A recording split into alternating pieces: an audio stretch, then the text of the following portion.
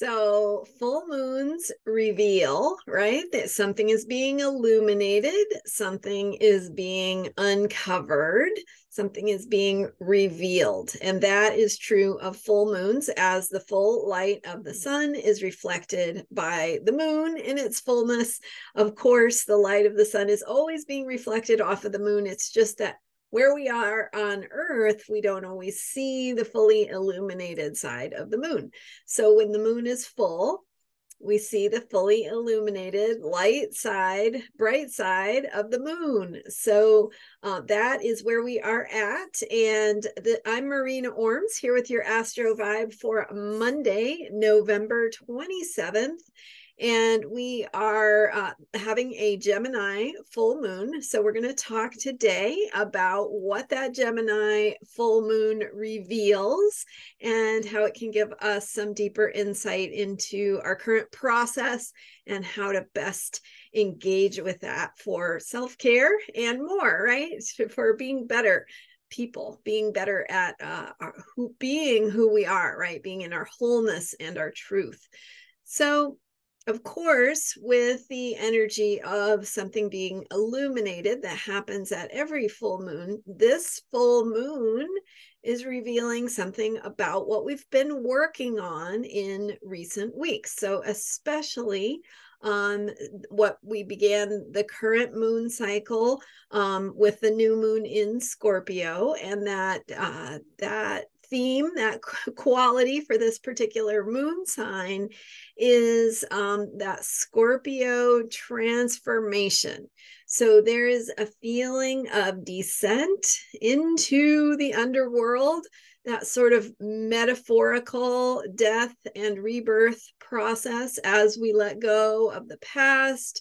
We release attachments, we release what we have been in order to be reborn into something that ideally is what is more authentic, right? More true to who we are, more in our wholeness.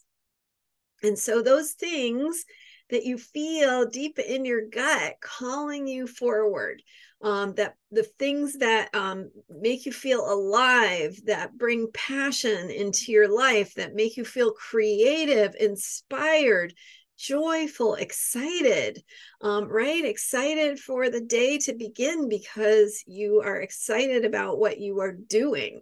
And each day brings another opportunity to create through our choices, our actions, our ways of being, right? And so each day you are working on the work of being alive, right? That it is what it means to engage with the world. And where we want to be is not engaging with the world in a way where we're just struggling from day to day and just trying to barely keep our heads above water, but we want to be continuing to move in that direction where we are feeling more joy, more freedom, more wholeness. And that is the place where our creativity comes from. So creativity allows us to create. It allows us to bring in something new, something more beautiful, something beautiful or more beautiful, right? Something that we haven't experienced before, that could be a solution to an old problem. It could be a way of being in the world that allows us to be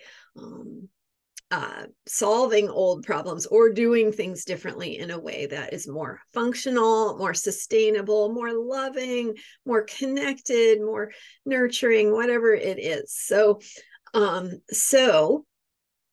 this Gemini full moon is revealing something about this deeper process, this scorpionic process, about how we transform, about what we're letting go of, what we're stepping into in terms of how we imagine or connect with that life force energy, that feeling of passion and creativity that drives us forward. And so at this so think about it connected to the seasons as well. So we're in the Scorpio season, right? Where we're letting go of the creativity of the summertime, right? And the fruition of the things we planted and the harvest and that feeling of abundance. And so following that, we have this Scorpio season when the sun is in Scorpio, the new moon is in Scorpio because the sun is in Scorpio. And with that Scorpio energy, we have that, like the leaves falling from the trees, to compost and turn into soil and get ready for, you know, the next season with the new growth and the new possibility. So we're at that phase for ourselves and letting go of what we have been, what we've been doing, what we've been focused on, what we've been thinking about. And not only what, but also how, right? Letting go of some of the ways we have thought about things or approached things, or some of the beliefs that we have about the way things are or need to be, right? So in that scorpionic death process, that metaphorical story of death, we are also letting go of who we've been and how we've thought about things. And then that is making the way for these stirrings, right? We haven't finished winter yet. In fact, we haven't even begun winter yet, right? We're still in fall. So we're really entering into this darker, colder time when we hibernate, when we have sort of let go of some of the expressions of the previous seasons. But we can start to, as we have the leaves falling from the trees and starting to compost, and there's starting to be a snap in the air, and we're starting to hunker down a little bit and have less light. This is, of course, in the Northern Hemisphere, but that's where this Western astrology system that we use is based in symbolically. So, okay, so where am I going with this? Okay, Scorpio. Scorpio is, we're not yet in the place of moving forward. We are not ready to embody. We're not ready for the rebirth. What we're doing is we're conceiving, right? We're starting that process of the dream, and the dream that is going to eventually either manifest or not, right? The conception, the fertilization, right? That happens before the birth. And so not all ideas that get fertilized eventually, get born, right? But some of them do. So this is the time of the year and this particular moon cycle when we want to be thinking about what gives meaning to our lives, what feels important, what feels true, what feels powerful, what do we feel passionate about, and just tuning in with that feeling, because that is what we are giving our energy to in terms of fertilizing the future. So, okay, so now that is the moon cycle that we're in. Now we bring it into the Gemini full moon. The sun has gone into Sagittarius. We've moved from the Scorpio sun, the Scorpio month, right? That time of year. And we've now moved into Sagittarius sun. And the Sagittarius sun is starting to reflect on that deeper transformational process, thinking about bigger picture. What is the story? How do we describe it? How do we understand it, make sense of it?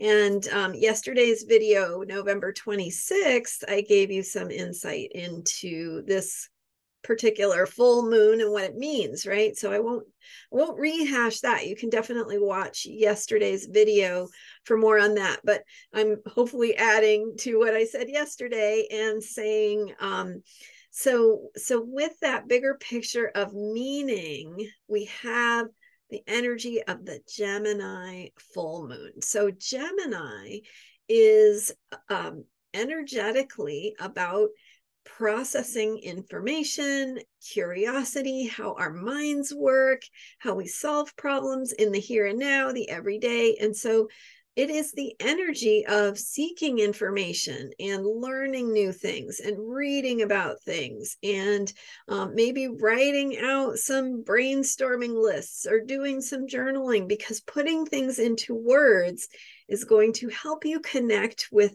what it is you're fertilizing and how you are setting this putting in motion these deeper stirrings of life that have not yet emerged. And so you're connecting with the vibration of what it is you're wanting to create, what it feels like. Again, not having, I mean, you might have an imagination, a vision about what it will look like, but the point is not to be too attached to that vision or to it manifesting in a particular form, rather to really connect with this deeper place of what is being planted, what is being fertilized, what is being conceived. So, okay, so Gemini, coming into this moon cycle is bringing us into this this energy of being the investigator. And so as we let go of our attachments, it's a perfect time to seek information. So thinking about how, and I love this image for Gemini, is if you have a bee, a honeybee, right? Some of you who follow me might have heard me say this before, but honeybee in a field of colorful flowers, right? And so that honeybee is like, ooh, let's go over here. Something red caught my eye over here. Let me go check that out. And so there's this sense of dabbling, of trying things, of exploring, experimenting, playing with ideas, playing with possibilities, but not being attached to anything. It's like that shiny object that might catch your eye is worth going and spending some time with. It might be something you want to look into or learn about. It's not necessarily the end all be all, right? It's part of the journey. And so along the journey, you are having experiences, you're connecting with different things that kind of wake your mind up in different ways. And so let yourself be curious on this Gemini full moon, and it will reveal something to you about what you are becoming, how you are changing, what you are potentially giving birth to in the future. And so again, with the spirit of lightness, of letting go, of not being too attached, allowing yourself to transform, but also connecting with that feeling of what is driving you, what feels meaningful, juicy, what you feel in your gut, what kind of feels like it is feeding your dreams. And as you then are being guided by that deeper truth, you can explore and experiment with possibilities. And it's a great time to, again, put things on paper, just write it out, get it out. Some ideas might come through. Don't be too attached to them. They are not necessarily the ultimate or the answer. They are more like a step on the journey that is going to help you to unfold in the ways you need to be in alignment with what you are here to do and create and be. So there you go. That's what I've got for today's Gemini full moon. And technically, the moon is full exact at 1:16 a.m., I believe, my time. So I'm on Pacific time, West Coast of the United States, like cities like Los Angeles. And then, so it's really like the night before we wake up, depending on where you are. If you're in Europe, it'll be in the morning, in the morning on Monday. But the point is that the full moon is exact, and then we are basking in that energy, especially as we head into this night as we hopefully sleep and connect with your dreams. Sometimes full moons can be a little bit agitating. It might be hard to rest deeply, but if you find yourself awake, might be a good time to jot down some things, or some things, you know, hey, I want to come back to this, I want to look into this, I want to think about it. So let your mind be playful. All right. Thank you so much for being here. I'm Marina Ormes, and I'm here every day with Astrology for Unshakable Self-Care. Thank you for subscribing. It's a great time to hit the subscribe button if you haven't already. And thank you to those of you who have been sharing thoughts and comments and feedback. Let me know what you like, what you want to hear more of on this channel. And I love questions. I'd be happy to answer any questions that you have. So jot those down in the comments. Great topic, or great thing to do on a Gemini full moon, right? Jot down your questions. So that's a good thing that we can follow in terms of our ideas. And you can learn more about me at astrologyheals.com.